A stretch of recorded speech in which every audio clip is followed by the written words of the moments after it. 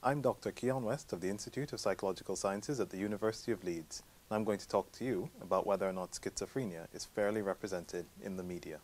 So when you think of people with schizophrenia, what jumps to mind? Do you think of them as being nice to hang around or difficult to hang around? Do you think of them as being pleasant or unpleasant? Do you have specific ideas about whether or not someone with schizophrenia would be, let's say, dangerous or violent or unpredictable?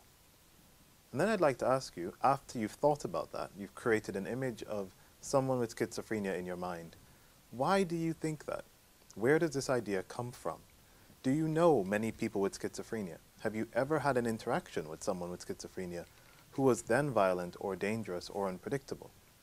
Or is it because of hearsay? Do you know people who know people with schizophrenia and tell you these stories? Do you have friends who work in mental health institutions or with mental health trusts? Or is it something else entirely? Have you got this idea from another source, like television, or print, or books, or movies?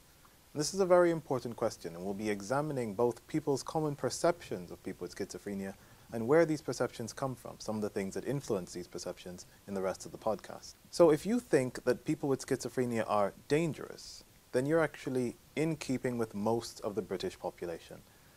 Crisp and colleagues did a huge study that took place in the year 2000 with a follow-up 5 years later that was then published in the British Journal of Psychiatry that showed that most people in England, most people in Britain in fact, think of people with schizophrenia as being dangerous.